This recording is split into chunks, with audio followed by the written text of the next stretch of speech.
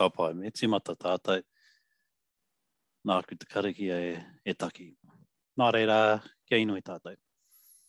Rukuhia, rukuhia, rukuhia kia rua te pūpuke, rukuhia kia iketere, rukuhia kia tau, rukuhia kia aio ngā ngaru, aio ia tangaro, aio te hautapu a tāwhiri mātea, aio te manu o tēnei pea, o tēnei tauira, e rapa ana ngā hua anō nei ia kuimā, ia koromā.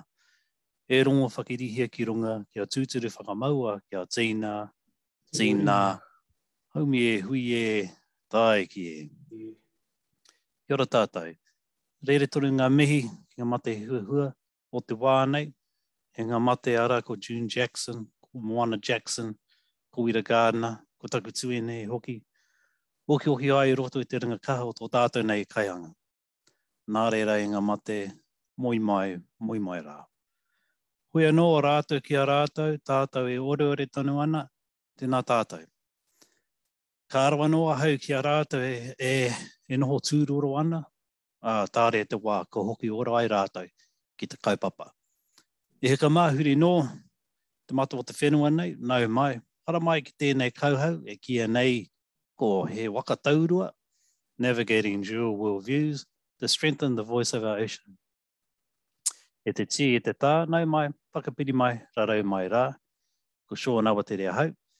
Ko au te kairuruku i tēnei wā, and I'm joined here as well by our pukenga, who will provide us with some whakaaro on science and Mātauranga Māori, working together to support outcomes for hapū iwi and our communities. The Mātauranga Māori is increasingly informing science policy and natural resource management approaches in Aotearoa New Zealand. This session today will reflect on what is Mātauranga Māori, and our panel of Sustainable Seas Kairangahau Māori will discuss the opportunities and the barriers for the integration of science alongside Mātauranga Māori to support hapū and iwi marine management priorities, and also to strengthen the voice of our ocean. So, he aha te Mātauranga, what is Māori knowledge? Well, Mātauranga Māori is not biocultural knowledge. Mātauranga Māori is not traditional ecological knowledge. Mātauranga Māori it's much more than that. It's deeper. It's intertwined with people, their history, the culture, the ecosystems. And while there's some similarities in knowledge between other Indigenous peoples throughout the world, there's a shared relationship with the natural environment. Knowledge varies on a national and even on a local scale. So Indigenous knowledge, or Mātauranga Māori, also continuously grows and changes as ecological pressures influence its development. So it's a misnomer to think that Mātauranga Māori is stuck at 1840. It's a misnomer to think that Mātauranga Māori is only limited to a traditional perspective of the world. Similar to science, Mātauranga Māori does grow and evolve. It's not just the traditional ecological knowledge. Mātauranga Māori includes the belief systems, the epistemologies, values, biophysical science, astronomical science, and knowledge both in a traditional and contemporary sense. So as with Western knowledge, in terms of epistemology, Mātauranga Māori has both qualitative and quantitative aspects to it.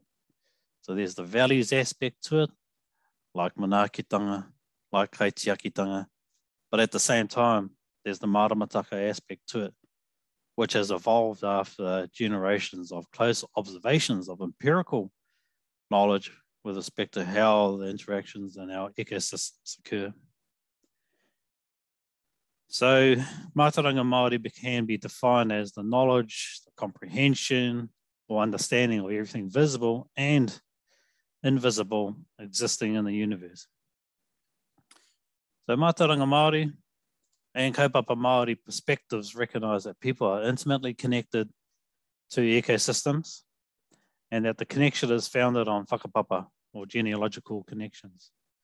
It also recognises that Te Aotearoa, the natural environment, has intrinsic values, or mana. That is the value of something in and of itself, irrespective of the values that are ascribed by humans. So the natural value has the power to provide us with the benefits to live our lives. And at the same time, there was an acknowledgement that in order to look after the environment, there are practices like kaitiakitanga, sustainable resource management, are required in order to ensure that there's benefits for current generations, but also that the livelihoods are ensured for future generations. So it's that long-term perspective that is intrinsic within Mātauranga Māori. And this whakaaro provides the lens for a Māori approach to navigate between the dual worldviews in order to strengthen the voice of our ocean. So next, our panelists will describe how Mātauranga Māori has informed research that has helped hapū and Māori businesses with their decisions for the marine environment. And they'll also describe how science has helped hapū. So first up, Dan will provide an overview of Mātauranga Māori within a research context. And then he'll be followed by Kane, who will speak to the praxis of maramataka, the triangulation between ecology and astronomy to inform hapū and iwi decisions for marine management. And then finally, Ian will talk about some of the examples of how Mātauranga Māori and science have worked to support hapū and marine management. So kia ora tātou, I'll now hand it over to Dan. Kia ora tātou, ngā mihi o te atea.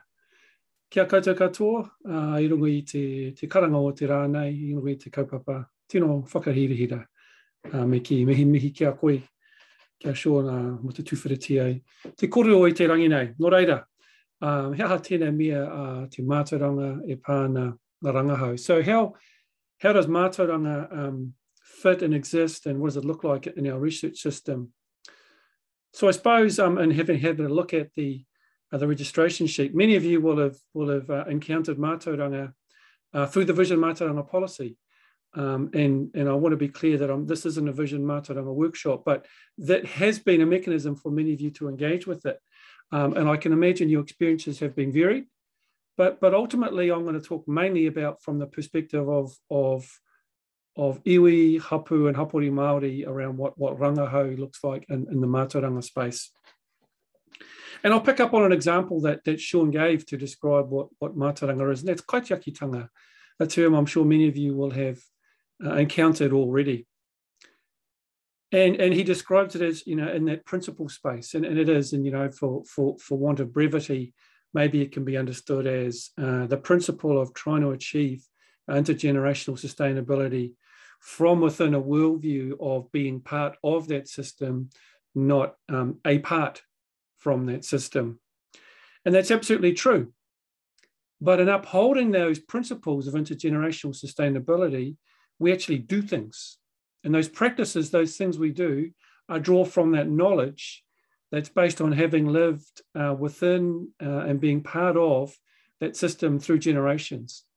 So observations of those natural cycles, and I know that Kane will talk about some of those in the maramataka, observation of seasonality, of changes through months, of changes through years, of anticipating that change will occur and that change is likely to occur, but sometimes we don't know when that change will happen. And so our systems for observing and understanding and explaining the world anticipated that change and allowed for it to be incorporated into those systems, but based principally upon those keen observations of the taia, of the world around us.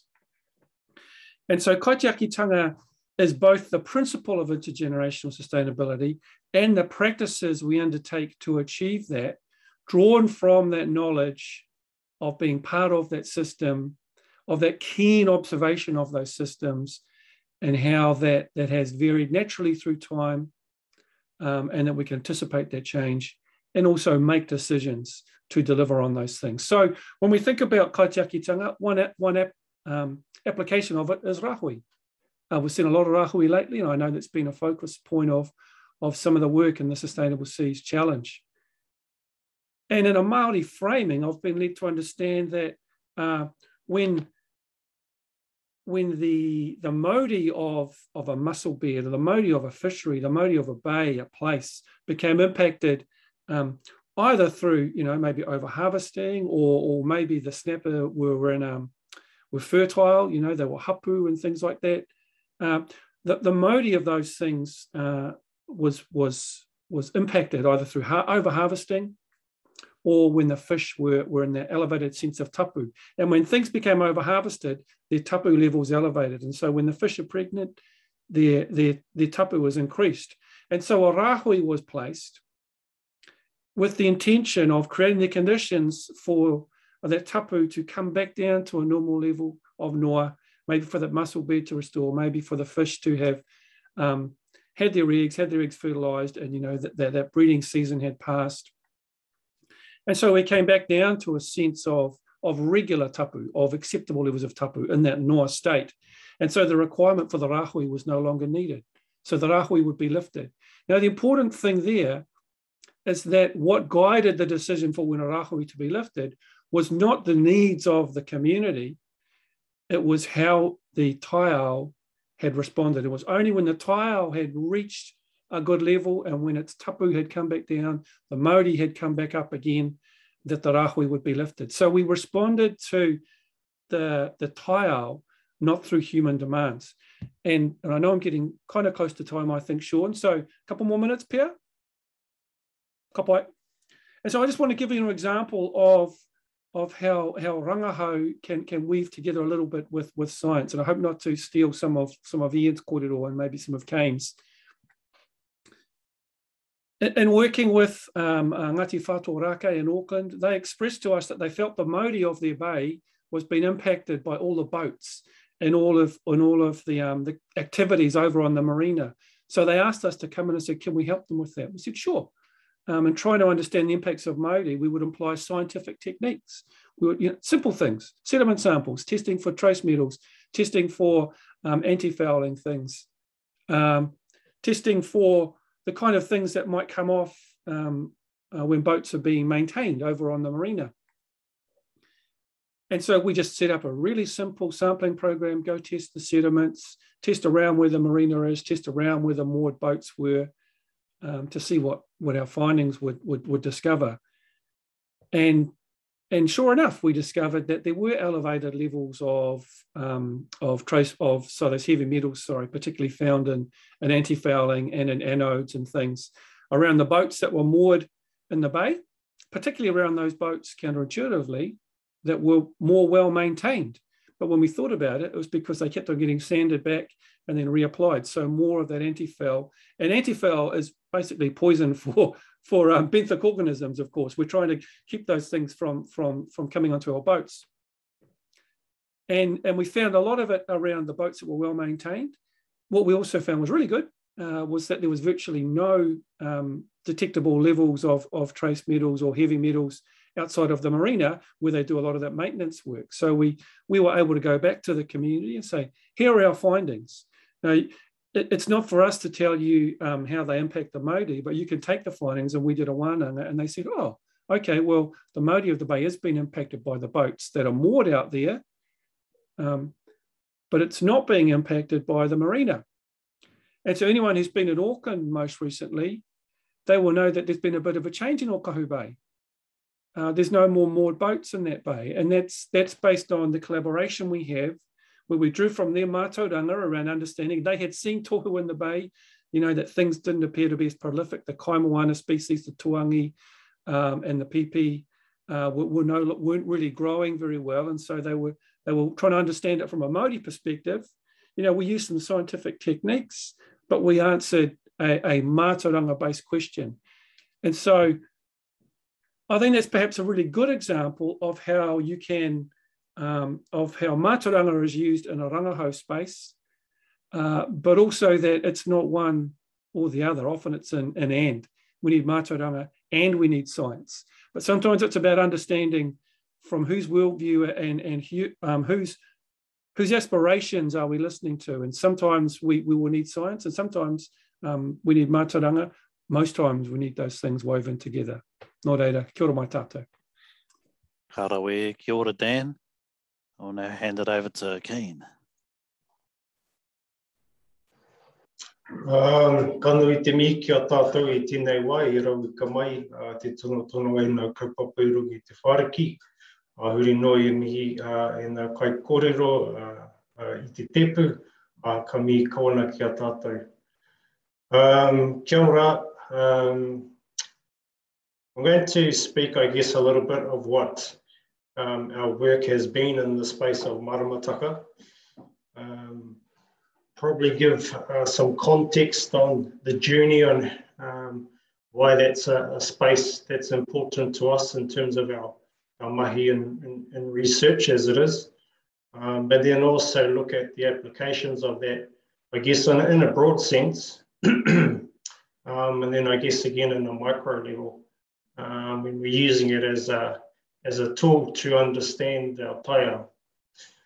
So maramataka for us began as a journey roughly about 10 odd years ago through a program developing cultural health indicators. And I know everyone's quite familiar with these, and there's been a lot of great work and foundational work in that space as well. We were tasked, I guess, at looking at a suite of indicators for the moana here in Tauranga through various research projects and discussions with the councils, which we did to a degree. But I guess the key factor in that space is that we felt that the cultural health indice program didn't really accommodate the real kaupapa that our whānau were communicating on the ground. And I only say this because in those instances anyway, the cultural health indicators created a discrete number for the council to use or whoever to use in their own spaces, which kind of defeated the purpose of what we were doing, which was to have our whānau communicate their kaupapa by themselves. So what it did by default, I guess, is instinctively watered down the mātauranga that those whānaus had and how they would communicate it. And that made us think about what we were doing, I guess, as a research entity, but more importantly, change our focus on what's more important in that space. And so from taking the space to a paradigm, if you want, or if you'd like, to answer questions for the council, we wanted to change that paradigm and figure out what questions are more pressing for our whānau. And that's kind of where maramataka led into. We know that maramataka is a portal, if you like, to see the same things that our tupuna saw, but only in our specific time. And so a lot of our attention went to understanding what maramataka meant in terms of its own space and time through its own atua domains.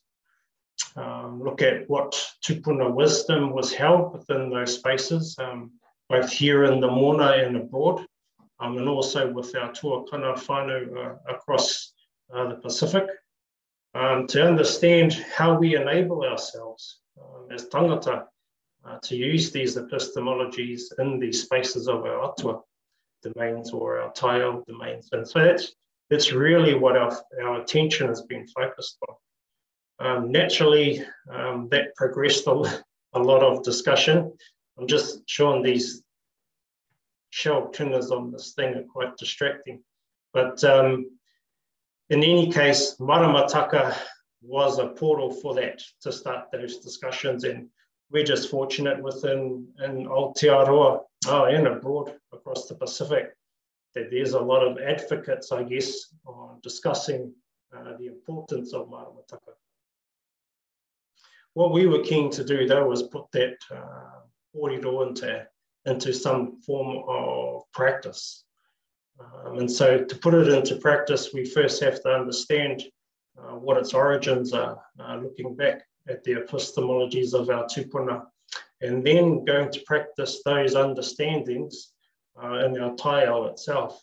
And during that process, you get a clear understanding of what our taiao domains are, or our atua domains, but more importantly, how significant they are, and communicating the cycles, as Dan put it in his previous discussion, of our taiao. And so that was really important for us. It unearthed, I guess, lots of questions, but also guided us on what our direction is. And our direction was, how do we implement this in our given day as tangata? So on a broad sense, the key indicators or discussion tools that we had, we're looking at our atua domains. What does that mean? What are the energy transfers that they give to give Māori to something else? And the epistemologies that explain that. So that's naturally a diverse range of looking through traditional storage of knowledge, whether it be whakairo, mō tia, pātere, waiata, and the like. But more importantly, our karakia, which was instinctively a portal to give indication of how you would operate in those spaces. And so that's been, I guess, a clear foundation for our research. On a micro level, I guess, when we look at the application of maramataka, I'll use the kokota, or the pipi, Apis australis, that are here in the picture, I guess, as an example. One of the key things that we learn is that everything has a kawa and a tikanga. And then it's a tangata practice in those spaces. And so for us, we know that our taiao has a kawa, where there's constant things, and our moon or marama is a testament to that. The same faces of the moon are the same faces that our tupuna have seen, wai rā anō. And so what we aim to do there is really get an understanding of what that actually means. And so those constants, if you want to call them that, are pretty clear. But it's more in reaction of the tikanga of the taiao that react to those spaces and time. And so what we're generating there is, I guess, an indigenous timestamp or an indigenous way of telling time. We know these constants are happening without fail, whether it be the marama, the sun, and the various other things that happen through our taiao. But more importantly, we know our taiao and the things that live in that space react to those things as well. It was really cool hearing Dan's kōrero around kaitiaki, and for us here in Tauranga Mona, our kokota is a kaitiaki. In many ways, its kawa is to reproduce in many aspects, but its tikanga is to really uphold the fundamentals of what's happening in those estuaries, whether it be stability of banks, providing microhabitats for fish or other animals, filtering the ocean or the sea and its capacity, and then again, selflessly giving sustenance to the people around it. So really gives you an idea on what a kaitiaki is. But more importantly, our maramataka was able to generate the discussion around what are these cycles of our kokota. And so on a micro level, we start to rethink a way of how we look at our taiao in terms of cycles on a micro level, i.e. the cycle of our kokota, and then again, how those cycles fit within the timestamps that our tupuna viewed as well. Yeah, kia ora. Kia ora, Kane. Thanks for that. So, Mātauranga Pākihi. Within Sustainable Seas, we've got the Blue Economy theme, and there's a couple of projects that are looking at indigenising the blue economy in Aotearoa. So that's been led by John Reed and Jason Mika. And then there's another project which is looking at Kia Tikatahi Ika, exploring fisheries tikanga and Mātauranga, along with another project which is looking at Kia Whakika Te Moana. So the context for these types of projects is that Mātauranga Māori and Māori perspectives are often relegated to the cultural context or whatever the broader issue that sometimes researchers are exploring. And oftentimes we tend to forget that Māori do have interests that are economic ones as well. And it's a tricky space to navigate because from a Mātauranga Māori perspective, there was always the sense of trying to achieve a balance between people and those ecosystems. So that there was that ethic of kaitiakitanga that to ensure that there was that lasting legacy for future generations. And those were some of the drivers that informed the way that we benefited from the natural environment or received, in an economic sense, utility. But now, within a modern context, the focus is more on extraction, on exploitation, on profit maximization. And so it's within that context that Māori businesses are often operating within. At the same time, I think some of our Māori businesses, whether it's one in New Zealand, the Iwi Collective Partnership, and other more tribal-based fisheries organizations, companies, they're wanting to explore and be more aligned or culturally attuned to the needs of their beneficiaries.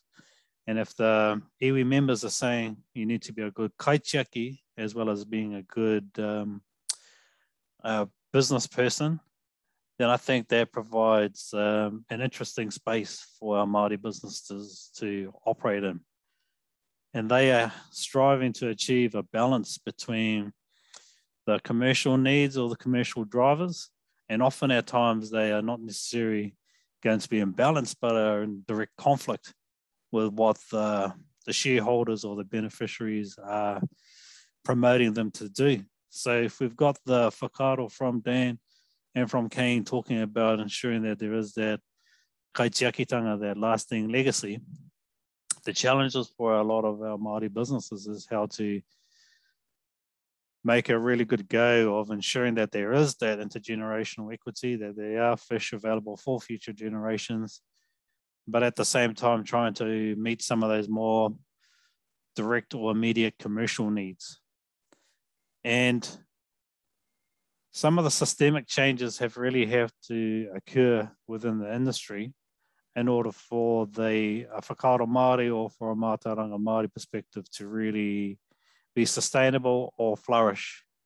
Because if you've got a number of people who are just participating in the fishing industry that are primarily in there for the short-term benefit, then that places a lot of stress on or pressure on those Māori businesses in order to perform to what the industry standards are.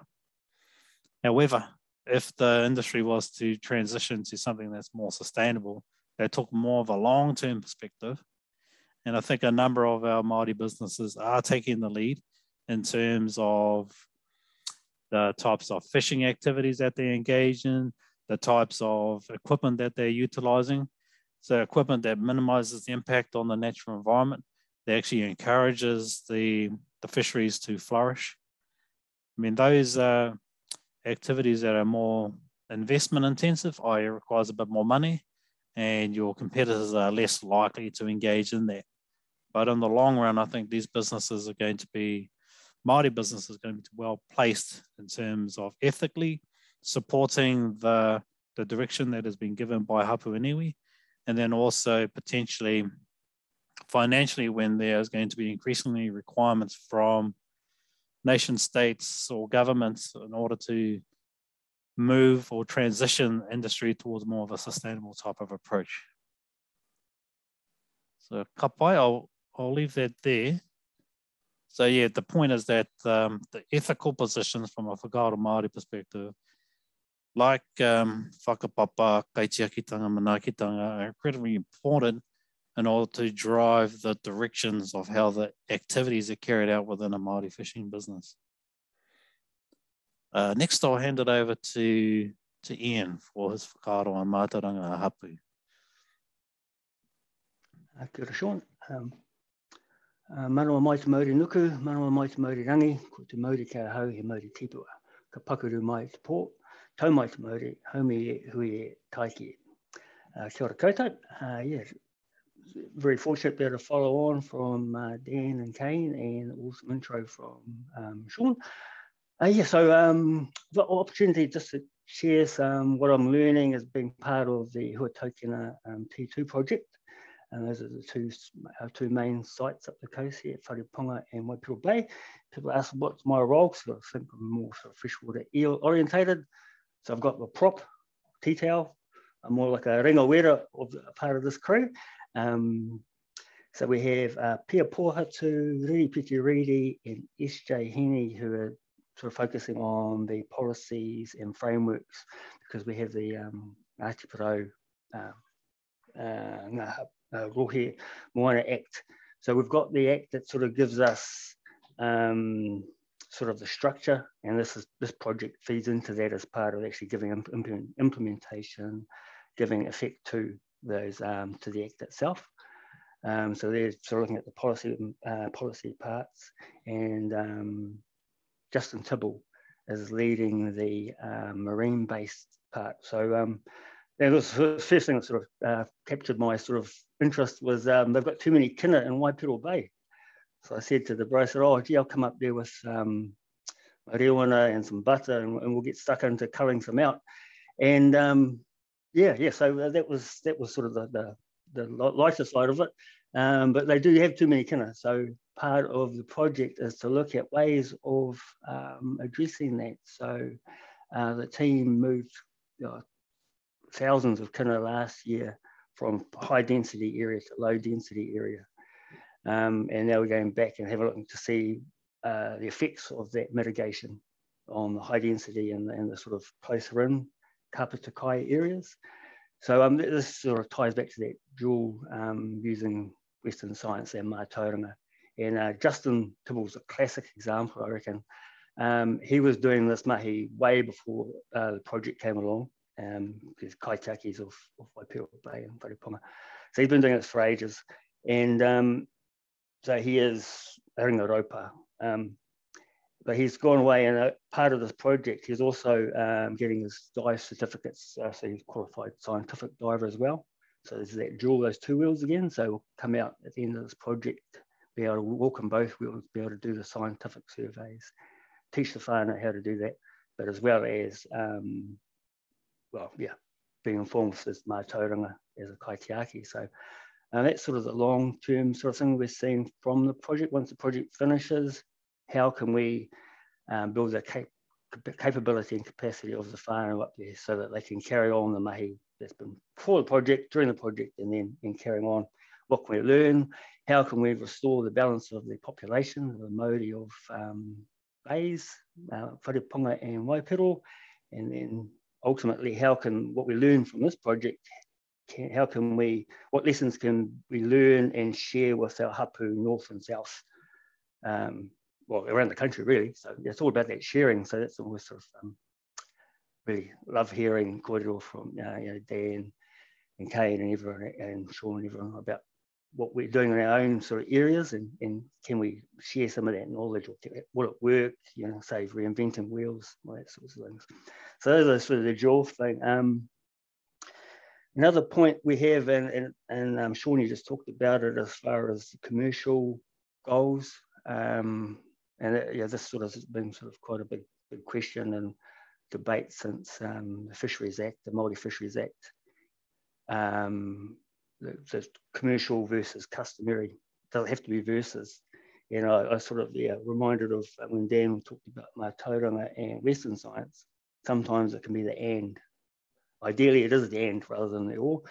So that's another sort of facet to this project is Ngāti Porou Seafoods as kina quota. Waipiro Bay might have too many kina. Can there be some sort of relationship or idea where we can balance those things out? So you just sort of test that system. If we have surplus, can you actually make sure there's enough for customary purposes, but also is there enough for long-term commercial goals? Because as Māori, we all have those hats, and as far as customary and commercial and recreational go. So it sort of adds to the richness of what we're learning and of the project. What else? So we're working. Another thing that we've learned along the way, and I think it's probably goes throughout all the projects, is the whole thing with COVID and the ability for us to wānanga face-to-face, kanohi, ki te kanohi. So that's been a big issue. How can we work around that? Go to these sorts of Zoom things, but ideally it is face-to-face, it is on the marae, because that's when you get the richness and you get the uncles and aunties that are, can share what they have, because a lot of this is place-based, and you just can't beat being in situ, or being in there, at the back with the tea towel and helping out. Learn so much from those extra parts, but it's just one of those things we're having to we're all having to readjust to, be resilient to. So the communities or the marae up in Wharepunga Waipiro Bay have been amazing. And so our project, we're just aiming to be able to help the kaitiaki, just give them some extra tools, at the same time learning from the wisdom of our elders. A lot of richness, a lot of solutions already there. We've just got to be open to listening, to learning, and making sure that the voice of our hapū comes through. And we're sort of there just to facilitate, or to be a catalyst to help, give volume to those voices. Welcome to any questions that sort of follow on from the discussion. Kia ora. Hapai, kia ora, Ian. Well, we'll now go into the Q&A session. That's from our presentations.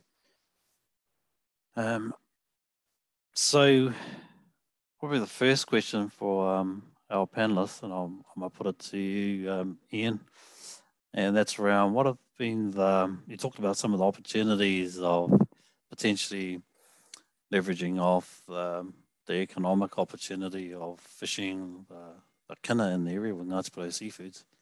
Just wondering if there was any challenges or barriers that you see through your mahi with respect to bringing together science and Mātauranga Māori to help iwi hapū in the decision-making process. Okay, well, good science.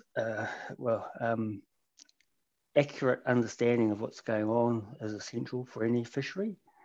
And I think that can be something that we can it's a bit of understanding how those two worlds work. So I also have a background in the commercial side of things as well. So definitely here it's the commercial taking too much and extracting too much. But then sometimes if you look up the hill, up the catchment, that you see all the runoff and paru coming down. There's other effects that are not just human extractive sort of effect, not just commercial fishing. So it's about awareness, understanding, and a lot of this is actually can be sorted from my experiences, from a humble cup of tea and a biscuit. She's sitting around and just talking and listening and letting people sort of, but yeah, amazing what just a cup of tea and a biscuit. So, I didn't realise that, or okay, but that's a cool thing to understand. So if we can work it through, you're having patience to understand all the sides of the mix. And I think good science and Mātauranga be a huge solution, or part of the solution to unlocking those, so that we do find that nice harmony.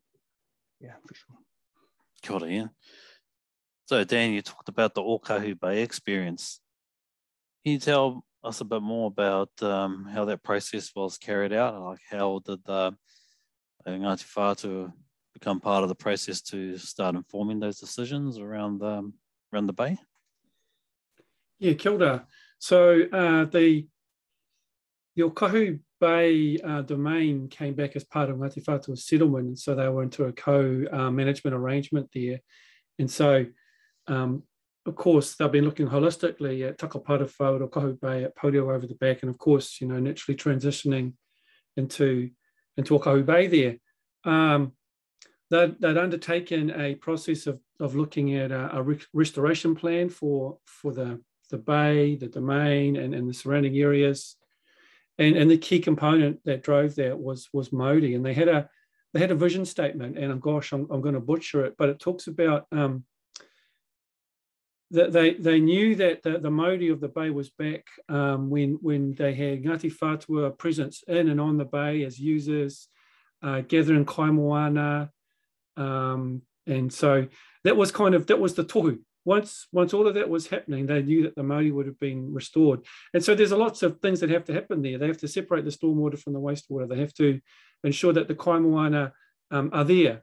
They have to ensure that the kaimoana are there in populations that can sustain harvesting. They have to ensure that the kaimoana are there and are not toxic to eat, because sometimes the paru flows into the ocean. And so we could break down this vision, that was really, really captured well in terms of restoring the Māori, and then in all these little kind of pieces. And so looking at impacts to Māori was part of the kōrero that we were having there. And, in the kaumātuas were just saying, oh, we've seen this, that the kaimoana aren't really coming back. Maybe there's stuff coming from the boats. And so we just went and checked that out, and sure enough. But the process of that, we, as part of our tikanga, we, at the end of the, doing research, we report it back to whomever we're working with. And of course, the information belongs to them. And we ask for permission for us to kind of use it and maybe publish it. And, that's kind of what we do in this space. They took that information, used it as part of their submission on the unitary plan, and said, we want boats removed, impacting the Māori. Here's the evidence.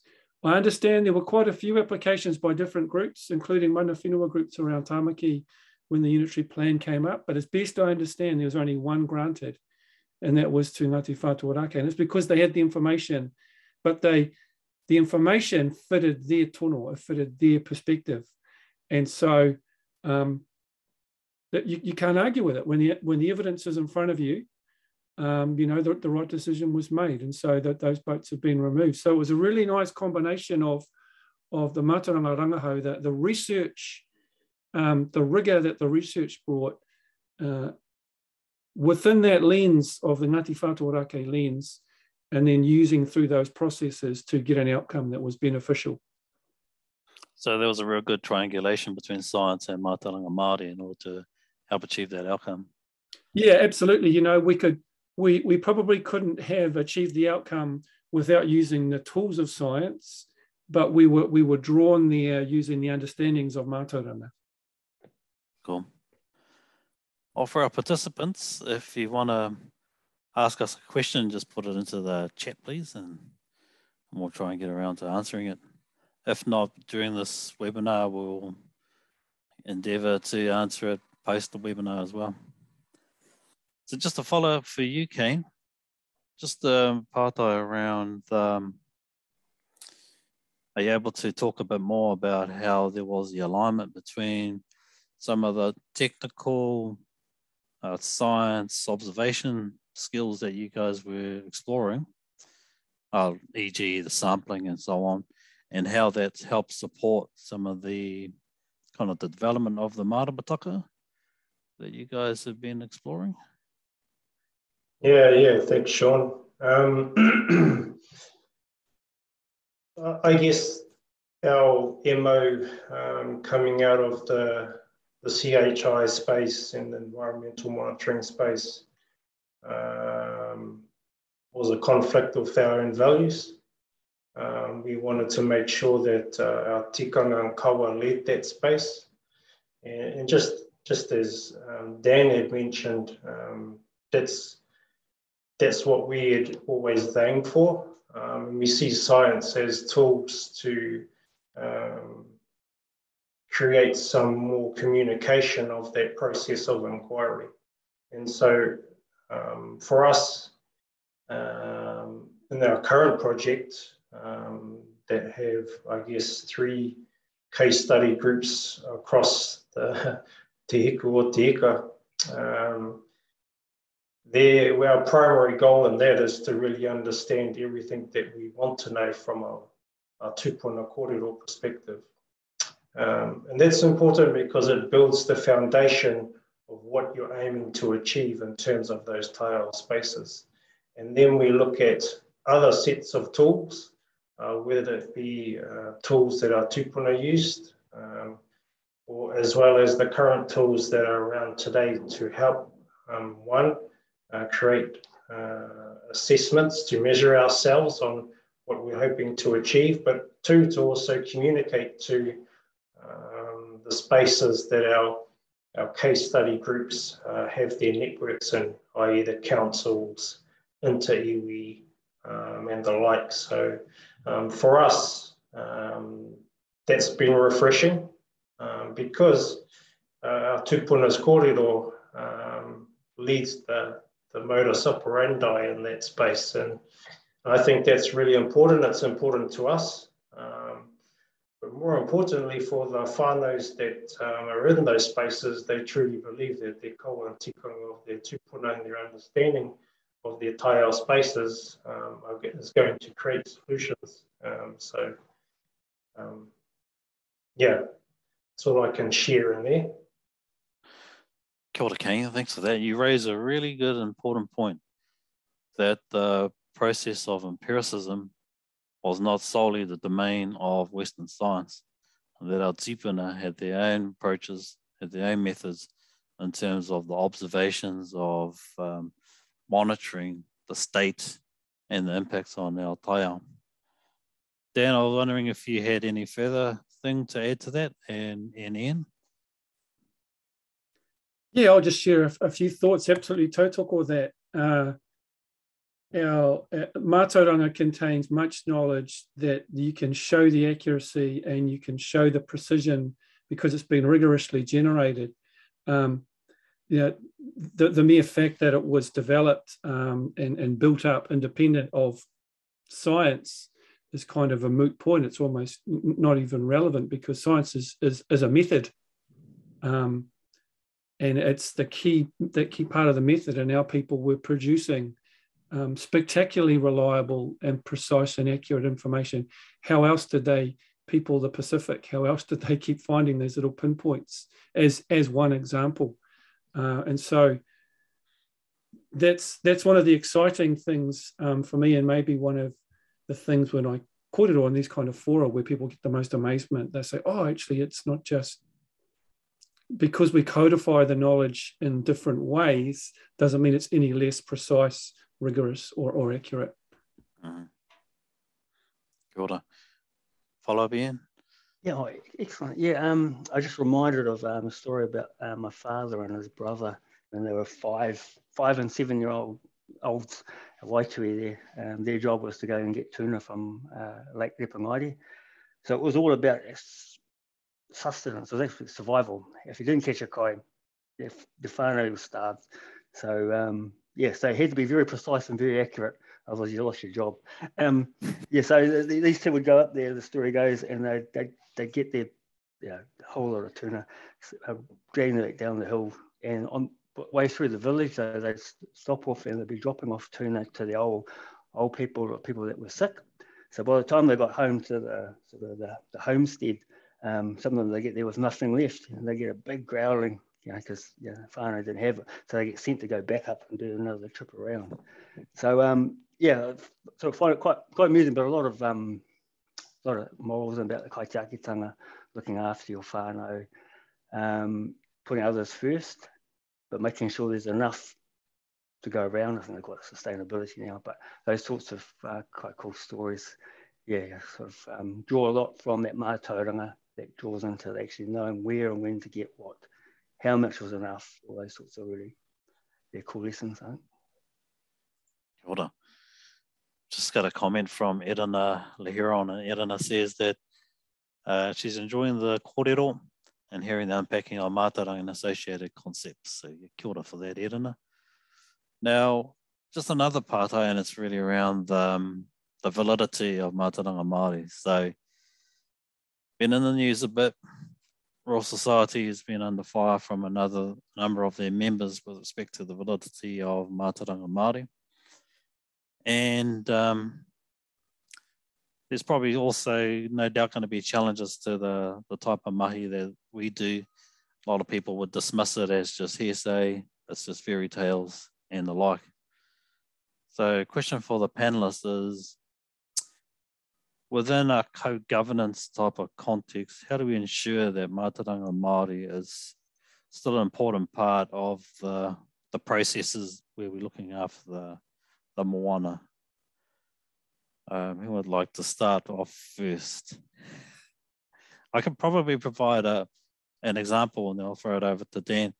So just quickly, in terms of some of the mahi that we did for Taitimi Taipari, the Hauraki Marine Spatial Plan, it was a project that went for a number of years, involved a number of agencies from local government, hapū and iwi, and some of the businesses in the area. And it was a collaborative approach, and it did take a lot of time and a lot of resource to come to a space where people as a group were happy with where the direction of the plan was headed. And important parts of the plan was power sharing, and then also acknowledging that Mātauranga Māori had a role to play in terms of the monitoring of some of the outcomes. So I think that's probably, for me, one of the important things to come out of our mahi rangahau is ensuring that when we have a strategic aim, which might be about whakahoki te mauri or te moana, returning the well-being or the life force back to the moana, that we not only have some ecological indicators, but we also have Mātauranga Māori indicators to help triangulate and provide more of a holistic picture. Also, importantly, alongside that, there needs to be economic and social indicators as well. Dan, he whakaroa, you've got some thoughts? Yeah, that's on the one hand, I'd be kind of flippant and say, I don't really want to give any more oxygen to that argument. Everyone that I know who follows the scientific principles will be found wanting if they refuse to see the validity of Mātauranga Māori. So on the one hand, I don't want to be flippant because I know they're there, but if you actually follow the own rules you say you're upholding, you would be found wanting by what you're saying Mātauranga Māori is not valid. So, but on the other, on a more constructive way, I think the really key fundamental thing to start on is acknowledging that everyone has a worldview. And because there's been one dominant worldview, it became almost invisible. And the importance of doing that is to recognize that our worldview exerts quite a significant control over what we do and how we act and behave, both consciously and subconsciously. We're seeing it in more recent times with unconscious bias, say with respect to, CVs coming in, whether it's he wahine, he tāne pia.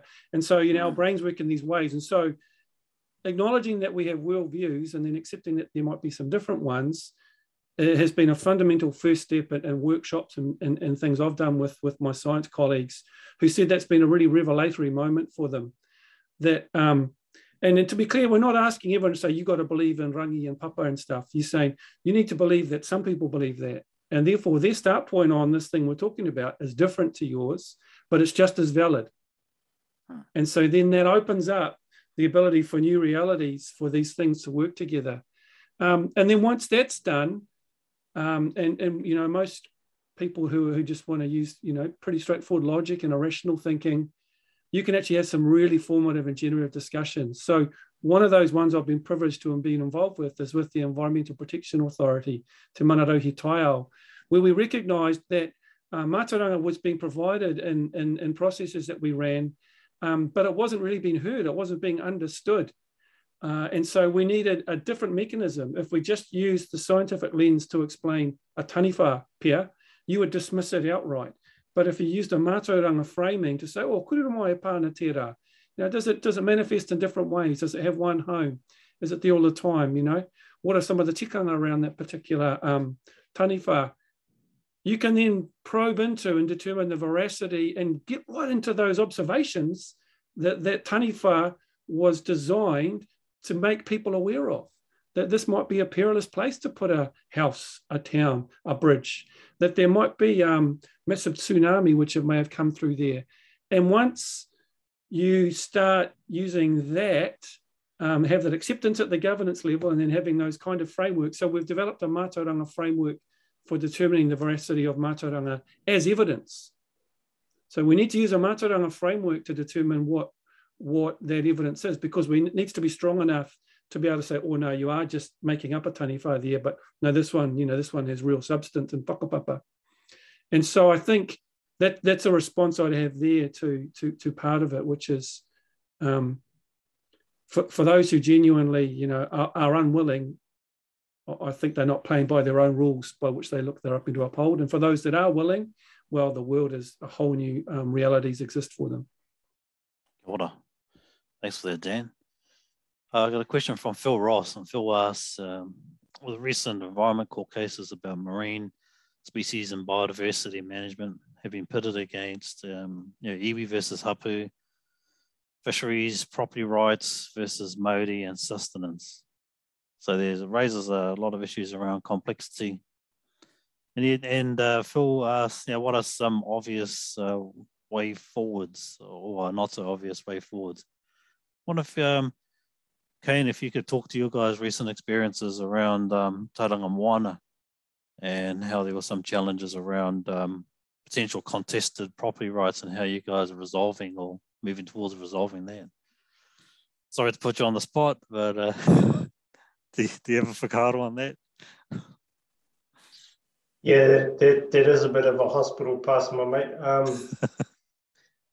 I've only been involved in those spaces as a minority level, but it goes back to that question of co, even if that's the right word as well, or partnership. Right. And what's the real meaning of that? We know that koa and tikanga can be place-based, and if we keep that in mind, a lot of the place-based koa and tikanga varies, and I know firsthand in our mona, a koa at one end of the mona is different to the other end, so we have to acknowledge how we create a space to have discussions with those things in mind. And I think that's the real key to any partnership, be able to disagree and agree, but people's koa and tikanga doesn't get watered down. And I think in any space where we're using a political background or a policy background, or even a background that stems out of the courts, by default, koa and tikanga is going to get watered down anyway. And so there's no winners in that, in the space of koa and tikanga, other than then that there's been a lot of angst on how those spaces are created. So it's probably more of a comment than any solution to Phil's question. I'm looking at Phil now through the window, and I don't have an answer, mate. Ka pai. We got one more question. We'll finish off one more question from Matua Joe. So Matua Joe asks, rangatahi programs are coming to the fore, touch the minds and the hearts of rangatahi by getting them into the moana, to feel, to hear, to know the au of the moana. Can you talk about any rangatahi programs that you are aware of? I might throw this over to both Ian and Dan. Dan, you want to just quickly start us off? Yeah, and this might be a little bit wider than what Joe was talking about, but through my role at UNESCO, we're trying to connect up all the Polynesian youth. And I absolutely agree, that we haven't had them around the decision-making table for a while now has been a travesty, because they aren't shackled by some of the things that come with adulthood and some of that thinking. And so internationally, on the UNESCO network, we're trying to bring together. So, for example, we want to bring down some of the youth Pacific leaders for the Marine Sciences Conference, which is going to be later in the year in November. So that's one rangatahi thing. And I also understand, particularly around the Waka Taurua and those navigators. So, yeah. Kia ora. Over to you, Ian. I'll just quick 2 cents lesson on that. So part of our project is to bring the rangatahi through. So Joe Burke and Kura have taken through a group of rangatahi, do free diving. So when we talk about the scientific divers and the mahi they're doing, they were ably assisted by a group of free divers as well. So they're learning as they go, and that's part of that, what happens after the project thinking our rangatira for today, rangatira for tomorrow. So about bringing them through and yeah, just getting them buzzing over Mātauranga science and the humble kina. Kia ora, yeah, and for another one of our Tangaroa projects, Awhi Mai Awhi Atu, enacting a kaitiakitanga-based approach to EBM, led by Kura Paul Burke. There's a lot of rangatahi that have been brought into that mahi as well as your guys' programs as well, Kane? Yeah. And Kapai. Haere tonu, bro. No, I was just, we're always advocates for rangatahi and our space. We're a charitable trust, and that's where a lot of our charity investment goes to. Applying a Te Ao Māori lens with our rangatahi and tamariki, because we're mindful of that they're going to be dealing with a lot more problems than what we're dealing with today. And it's actually quite rewarding on how much you learn from our rangatahi and tamariki on how they view the world. As we said, uncompromised in some respects to Pākeke-taka, but yeah. Kia ora. We've got a super complicated question as well from Nick Lewis, but I think we'll have to catch up with him sometime later. have another kōrero with him. Talk further about it. Whea noe hoama, tā honei kua pau te wā. Māku e whakakapi tō tātou nei hui, tō tātou nei kōrero, mihi kauana ki ngā pukenga, otira ki a tātou katoa no reira kia inoi tātou. Unuhia turu tapu nui a tāne, kia wātea, kia māma, te ngākau, te tinana, te wairua i te ara takatā. Koe rā e rongo, whakirihia, ki runga, kia tūturu whakamaua, kia tīna, haumi e hui e, tai ki e. Mauri ore e hoama, kia paitira. Kia ora, ora. Mā te wā, ka kite.